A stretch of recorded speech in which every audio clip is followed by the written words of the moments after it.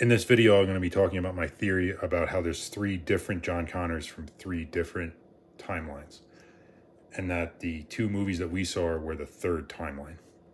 In this video, I'm only going to be talking about the first 2 movies. So John number 1. He was born somewhere around 95. Timeline, and Sarah lives a normal life, gets married, has several kids. And Judgment Day doesn't happen until sometime around 2030. In line with our current timeline with AI being invented, somewhere in the 2020s. So, John's born in 95, has a bunch of siblings. John also probably has a family somewhere in here, and John's siblings also have a family. So there's a whole dynasty of John Connors out there. Judgment Day happens sometime around 2030. Sometime in the future after that, Skynet loses, and in an act of desperation sends a T-800 back in time to kill John's mother. So this is the first time travel event. Back to 1984. Skynet chooses to go after John Connor's mother, Sarah Connor, because the whole Connor family is a problem for them.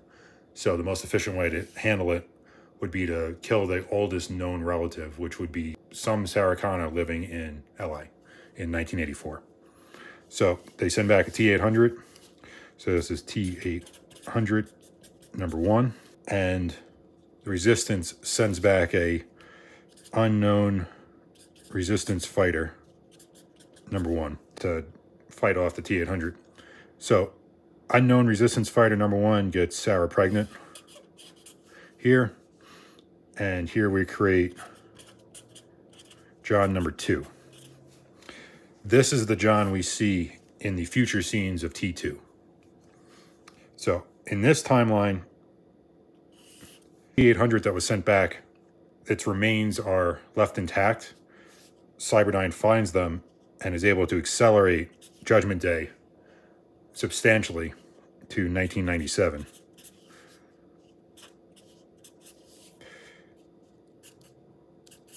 So now we have a 1997 Judgment Day because of this first T-800 that was sent back.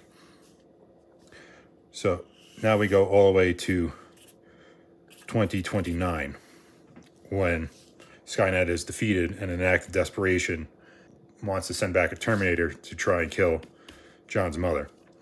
Now, it knows, this Cyberdyne knows that it's going to fail to kill John's mother when it sends it back to 1984, but it chooses to send a T-800 back to 1994 in order to preserve its accelerated timeline, and in order to have Judgment Day happen in 1997 the way it happened before. So this unknown resistance fighter gives birth to John number 2. So John number 2 doesn't know that Kyle Reese is going to be his dad, but he suspects that Kyle Reese is going to be his dad, and also it's impossible for him to send his dad back in time because his dad is from a much different timeline.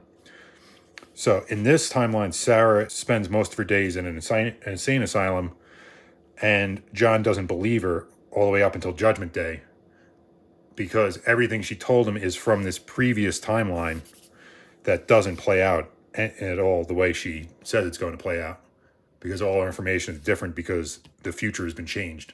So in this timeline, Skynet sends a T-800, a second T-800 back to 1984 in order to preserve its 1997 Judgment Day.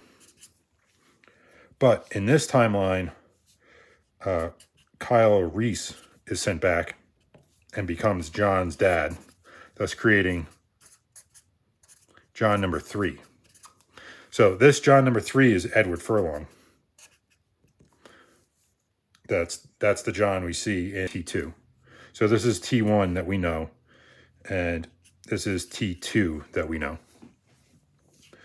So that's why Edward Furlong looks different than the actor that plays John Connor in the future scenes from T2. So this is the T2 future scene is from this timeline. So now that we have John number 3, the information Sarah gets from Kyle Reese is substantially more accurate because it comes from this same 1997 Judgment Day timeline. So Skynet, knowing that this T-800 was doomed to fail from the start, but sent back anyway to preserve its own timeline, decides to send a second Terminator back, which is the T-1000. So this is the Terminator that's meant to actually kill John Connor. And the reason why the first one didn't try to kill John Connor is because they were trying to wipe out his whole family. But now that his whole family, except for a new John Connor, has been wiped out, they only need to attack a single John Connor. And this is just superfluous because it's there to preserve the timeline. So now this T-1000 fails and Judgment Day fails. So now we get the new timeline that doesn't have a Judgment Day in it. Anyway, that's my theory. What do you think?